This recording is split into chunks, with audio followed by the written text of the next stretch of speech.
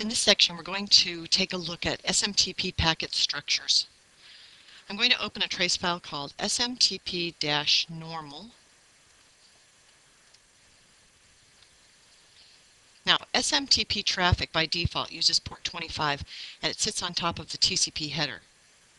So here we can see the three-way handshake occur, and now we see a response coming from an SMTP server. And SMTP uses response codes, such as this 220 code, and another one that you'll see further on that's a 250 code. From the client side of things, the client uses commands. So here's a command from the client saying receipt. Here's another client command saying data. Here's another client command saying quit. So just as in many other types of TCP/IP based applications out there, the client side uses commands and the server side uses numbers to respond. Another example of that would be, for example, FTP or HTTP. The three types of packets that you'll see in SMTP traffic will be most likely the client side of communications, and this will start right after the TCP header. So where the TCP header ends at offset 3.5, our SMTP commands would start directly at offset 3.6. I'll close that window. So here's the command that goes out from the client. That's one format where the client sends the command. Another would be the response format from the server, where the numerical code sits right after the TCP header. The very first byte contains the numerical code coming back from the server. Now another one would be when data begins to get transferred across the wire. So here we can see the user sends the data command. The server responds with a numerical code, which means start your mail input, end it with a carriage return line feed. And then we have the SMTP message body packets. The message body packets, again, the message body begins right after the TCP header. We can see SMTP is directly after that. And the first line that you'll see will be a from : beginning that line. As you click on this message line, you'll see that unlike so many other fields and areas inside of Wireshark, this one does not have a display filter value for a message line. If we go to the command area, we can see that the command line does have a filter that we can use. But in SMTP, we don't have that. It's a little different when we get to the messaging area. In the next section, we're going to look at how to filter on SMTP traffic. Capture filter, display filter, and a filter based on specific commands or specific response codes.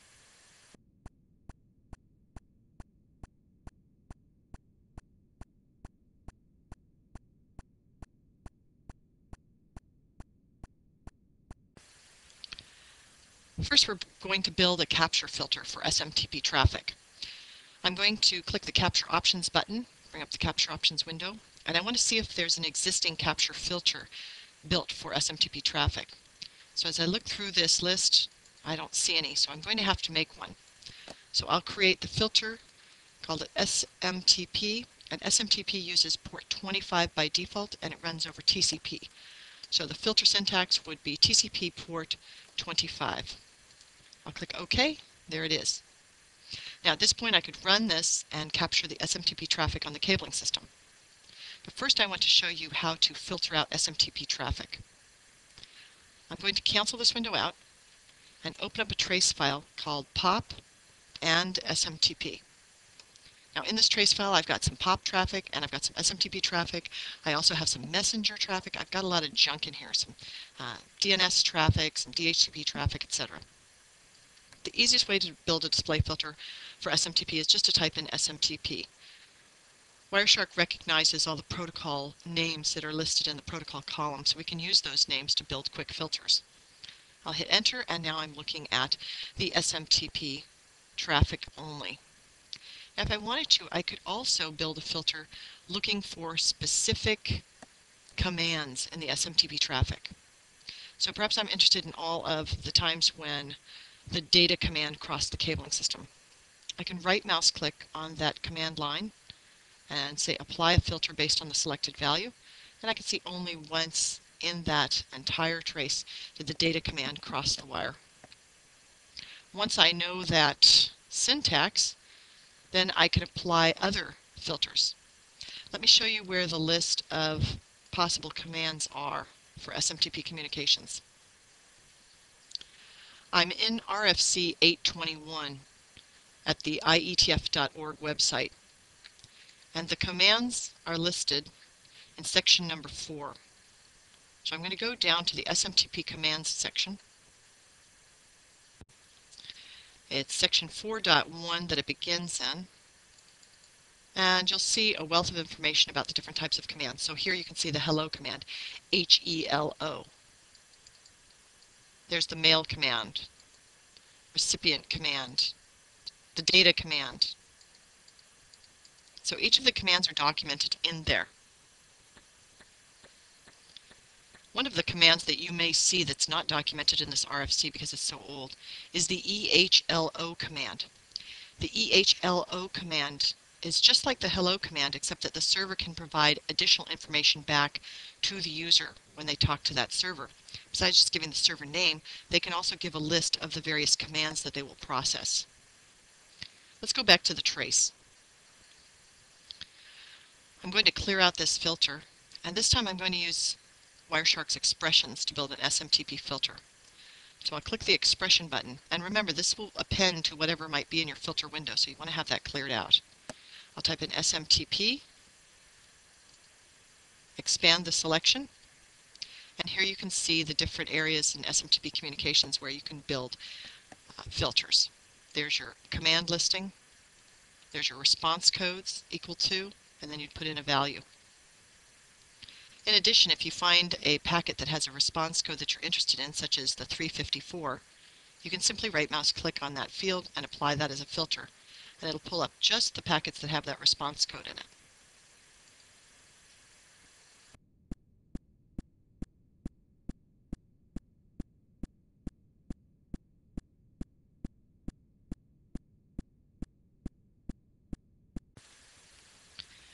We're going to examine normal SMTP communications by opening up a trace file called smtp-normal.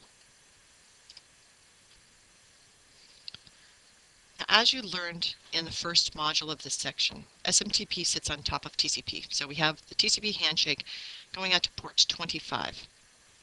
Once that's completed, then the server responds with a code 220. I want to take you out and show you all the code numbers for SMTP communications. I'm in RFC 821, and I'm in section 4.2.2, which provides us with a numerical order list of the reply codes. Now, the section before this provides them grouped together by function, but most of the time you're probably just going to look them up in numerical order. So here we can see this is 250, and that's what we really want to see most of the time. 254, start with your mail input. We'll see that in the background as our user starts sending mail. You can also go up to the 500s. This has typically, the 500s are associated with problems that occur, and same thing with the 400s.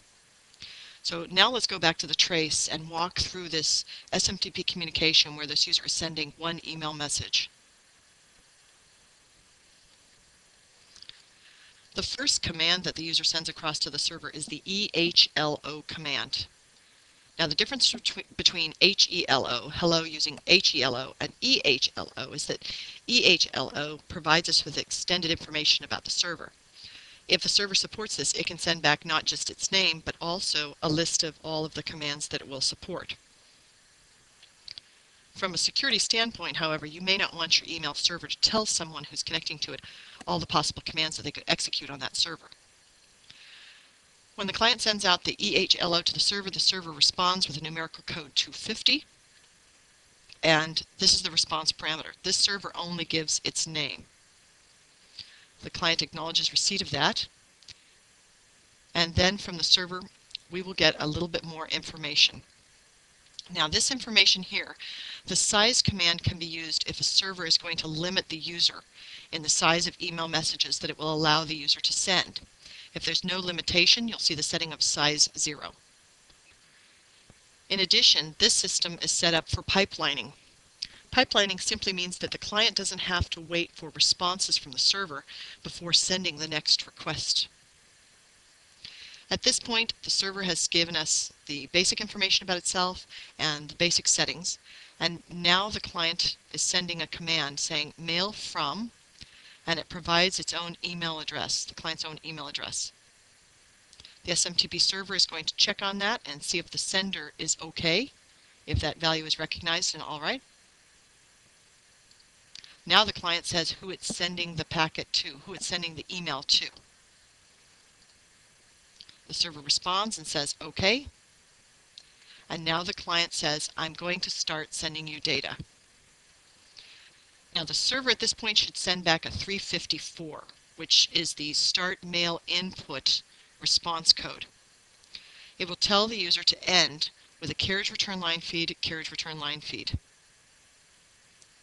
In packet number 15, we see the message starting to come down go up, I should say, from the client to the email server. All of this header information is placed on the email by the client email program itself. So we can see that this client email program they're using is Microsoft Outlook. We can see it's a multi-part message, MIME format. We can see the date information. There's the subject line. There's the from and the to. And then we start seeing the message come across in ASCII text. At first, this content type is text, plain. So we see it being sent up to the server in just plain text format. These are the carriage return line feeds, all these /r/ns. And that's the end of that packet. We'll go on to the next packet. And in the next packet, we see that the user is beginning to send across HTTP information. Well, actually, it's HTML code. This email is going to be sent in two formats, both text and HTML format. So here's all the HTML formatting information to go with the message. And then the next packet, we see the message come across, this time with the HTML coding in the message. So here we can see the end of the message.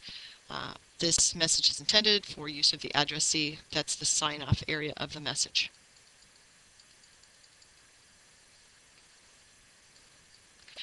Now the server receives that, and the client sends an end of message notation saying, okay, that's it. That was all I had to send. That's the end of that message. And the server acknowledges receipt of that and then sends back a response code 250 saying that the message has been accepted for delivery.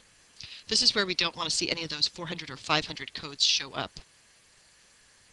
Now the client has finished sending its email and it finishes off with the quit command.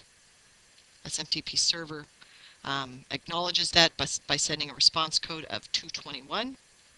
In the 221, the server is saying that it's the service closing transmission channel.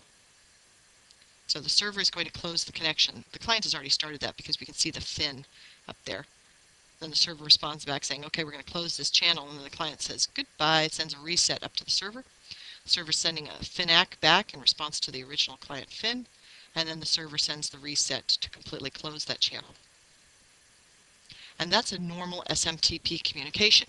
One of the things you'll notice as you look through there is that there's no login and there's no password involved in this process. Right from the beginning, we see the client just talk to the server and start sending the mail. That's why a lot of email programs, client programs, link the sending of email to the receiving of email. So you have to log in to the POP server first before they'll ever allow you to send any packets, and they'll group those things together. Now I want to show you some unusual SMTP communications. I'll show you what it looks like when an SMTP server is down, and I'll show you what it looks like when somebody runs an SMTP verify command to see if an email address is valid.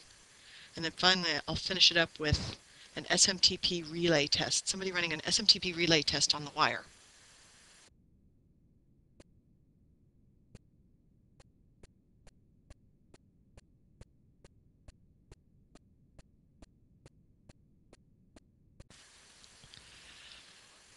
most of the time when people complain about poor performance in sending emails, I've found that the majority of the time it's actually something happening at the transport layer. So if we look down at the TCP communications, we would see retransmissions and lost packets and things like that.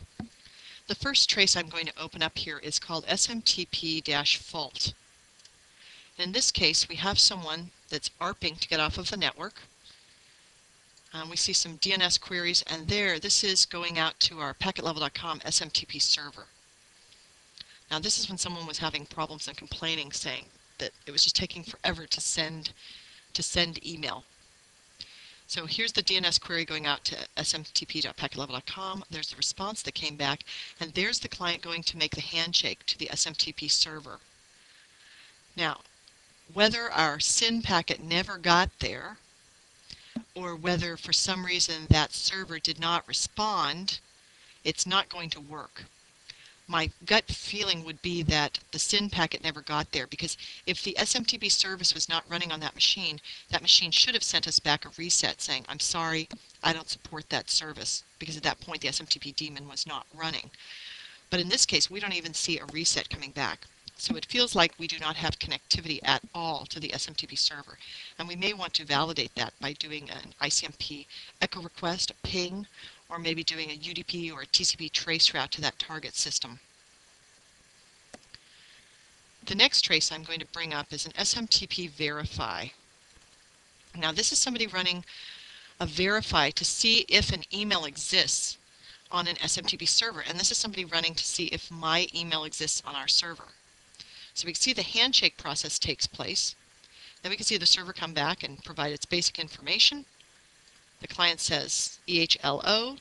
The server responds with the basic information about itself, as well as the information saying that it doesn't have a size limitation for email being sent, and that it will support pipelining. And pipelining is the process of where we tell the client they don't have to wait for a response before sending the next request. Now at this point we see the command RSET, and that's a reset. Now that reset is typically used when somebody aborts sending an email. Then that would just clear out any portions of the email that had been sent, anything that's buffered at the server. In this case the server says, okay, you want me to reset. And the verify command that's going across is vrfy. And the person will send across vrfy, and they will put in the email address that they want to verify. You can see on our SMTP server, it does not support the vrfy command. Now we look at that and say, oh, that's really great that, we don't support that command, nobody can verify our email addresses, but wait till you see what happens next. Here the sender sends the reset again, and the server says, okay, that reset was accepted. And now the user is sending an email saying that this email is coming from lchapel@packetlevel.com, and the command is mail. And here you can see the SMTP server says, okay, that's all right with me, I'll accept that. That sender name is okay. So the verification actually did work fine in this case. Now if we were on the outside of the company, doing this from the outside, we might not get that message. So instead, as a precaution, they send a receipt to message to the server to say that they're trying to send to that address. And the server responds and says, hey, you know what, that's okay too.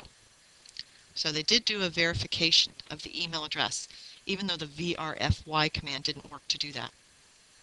Finally, the person doing the verification sends out a quit command, and the server recognizes that's the end of the communication, and then we see the client system send a reset. You don't really want to see a bunch of vrfy commands hitting your email server. The last trace file I'm going to show you is one where somebody is doing an SMTP relay test on the server. It looks very strange on the wire. The trace file is called smtp-relay test 2. Now in here we have a lot of traffic other than SMTP traffic, so I'm going to type in SMTP just to pull out the SMTP traffic. Here we can look at the commands individually, but this is a case where there's a lot of information being sent back and forth here.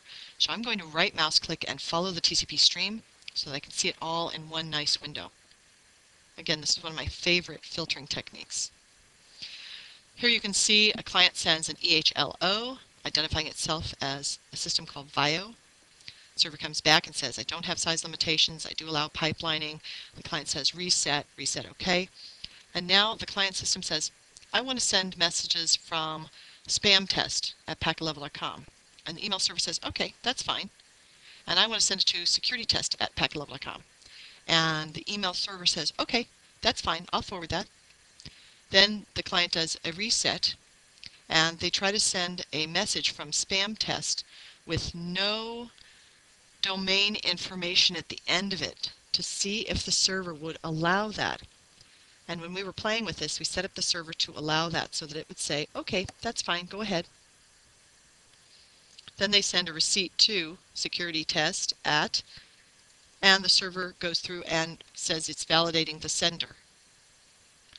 This whole entire process here has no actual mail associated with it. At no point do we see any actual mail data crossing the wire. All we see is this receipt to, mail from, receipt to, mail from, receipt to, mail from. And that's what it looks like when someone is doing a relay test. We can see an invalid recipient line, a set of invalid recipient lines coming back, because the server that they're trying to go through, when they say that they're sending it from, and they put in the actual server information there, and they tag on the @packetlevel.com, and they put it after the server's true name and everything, that won't be accepted. It will not work with this server. The interesting thing with this is that to look at the logs of our SMTP server, we can see exactly what happened. It comes up and we have a little alerting system that tells us that someone has just run a relay test on us. Typically that's going to be a spammer that's going to see whether they can relay through our SMTP server. So that's an example of one of the types of email patterns that you don't want to see. Now you could do a filter on the mail command by right mouse clicking and applying a filter based on the selected value. And there you can see all the different values that they tried out in sending this relay test.